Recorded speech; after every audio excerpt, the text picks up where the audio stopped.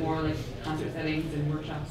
I definitely have. I honestly not as much recently. I feel like there was and partly I feel like there haven't been as many like big mass demonstrations as there was when I was like 20 something.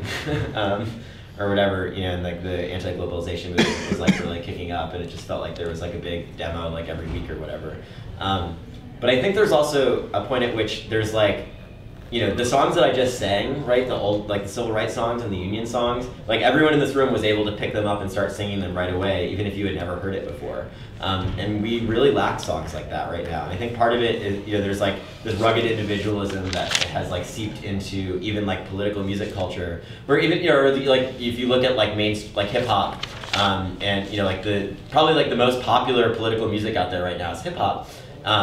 And arguably some of the most participatory too, and that's something that can really work at a protest in a concrete way. But I think like most political music still has sort of a self-aggrandizingness to it, or a self-awareness to it, where it's about like, look at me, like I'm the hot political musician, and this is a self-critique too, and I do this with my own songs, as opposed to being like, how can I write a song that like they don't even need me there to sing.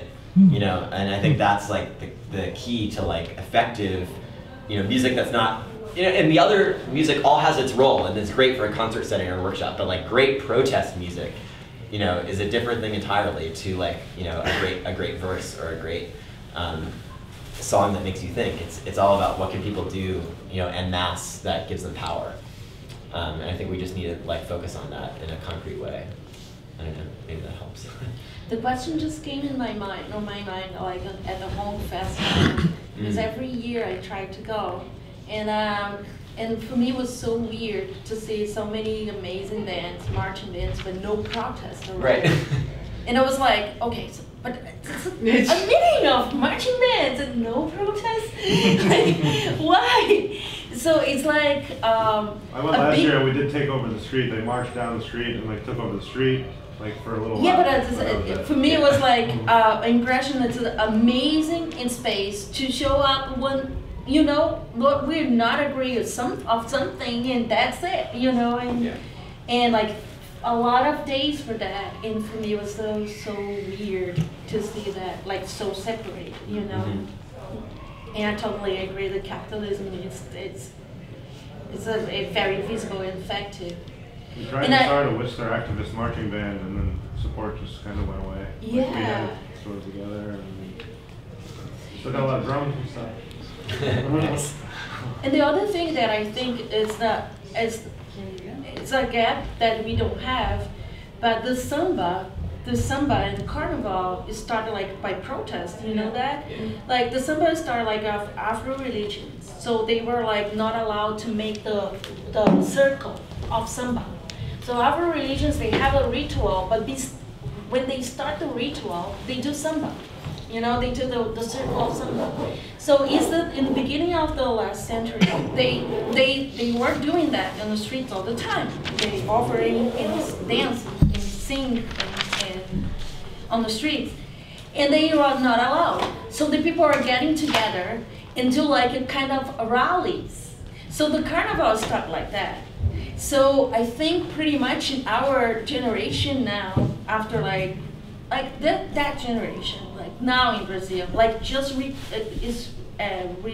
reviewing that, because it's very like a carnival way to do the protest, So it's our beginning, actually. We're just like come back to our roots without notice sometimes, But it's pretty much our way to protest, That's one thing.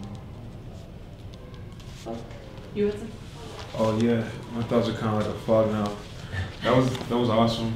I'm an artist myself. I do a lot of hip hop, and I totally agree. It's I don't know what you said with capitalism and being an artist or whatnot, but I find myself, being a hip hop artist. I do write about political activism and all that stuff, oppression. There are too many words, there are too many lyrics that I put down, and it's maybe I'm not trying to connect with other folk, I feel like sometimes I'm trying to connect with myself and my internal oppressions and validating it through my own eyes, in a sense.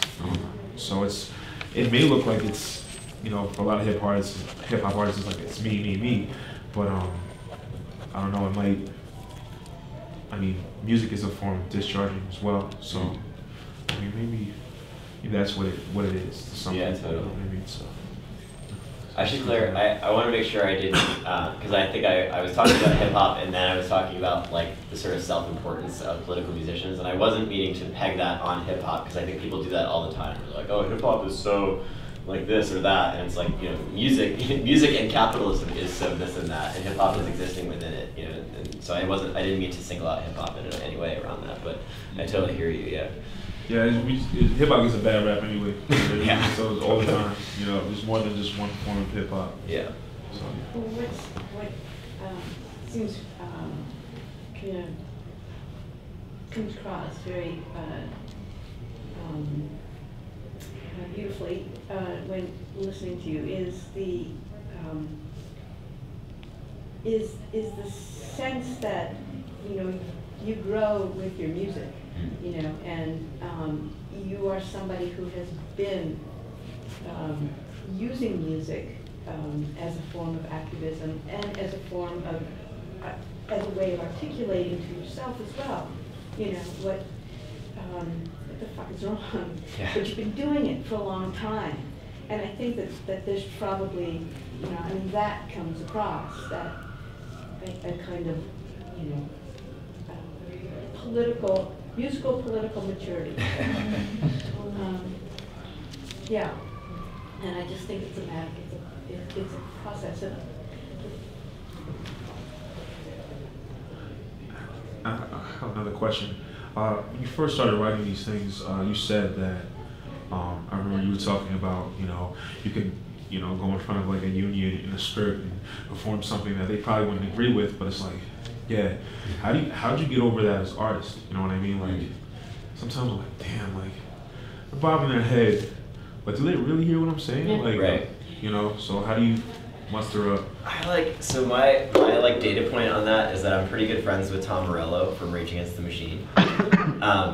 And so like they're like you know, they were like one of the biggest bands of like ever, you know, and they play for like hundreds of thousands of people, and they play these incredibly like, they've never pulled their punches, they never like tried to mainstream themselves in any way, and yet like the vast majority of people that listen to their music are like jockey dude bros who like most of us in this room would probably like not get along with very well. You know, and I've asked him like, how do you like deal with that? You're like, how do you know? And he's like, it's all just like scale, and the same is true with me. Like, you know, there are tons of kids that listen to my music who are like, I don't know, like totally self-absorbed, like white folk punky kids who have like no critical race analysis like whatsoever, and like, but like they love my songs, you know. And there's like a point, you know, once we throw our art out into the world, we can't really control like what happens to it in a certain way, or you know, we can, and I think it's all about like the intention at the root, and like whether, you know, what our purpose for throwing it out there is. But I think there's like a question of tactics involved too, where it's like, what do you want to do? You know, and like what Rage did is they like totally, you know, they signed the big record deal, and then they sent like $1 million to the Zapatistas so they could buy guns. You know, and like that's pretty concretely like beneficial for like resistance movements.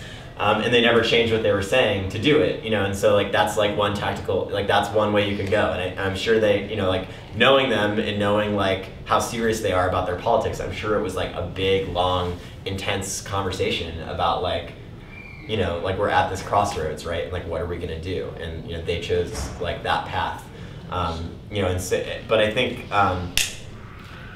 to take it back, maybe that's like off topic for your question, but I think things always get through, you know, and like people might not immediately pick up on it, but it's like they hear it, you know. It's like, you know, if I'm playing in union halls or whatever, and like people, you know, I sing Solidarity Forever and a bunch of union songs, and people are like, yeah, and then I sing a song about homophobia, and people are like, huh? You know, but then like but then like 2 years down the line, they, you know, meet someone else who's doing that too, and they're like, oh yeah, like other people who like care about the things that I care about also care about this other thing, and it like, you know, it gets through eventually, I think, you know, in a way, you know. you can't expect like immediate results. Although, but I also can't tell you how many times people have come up to me and been like, I never thought about that.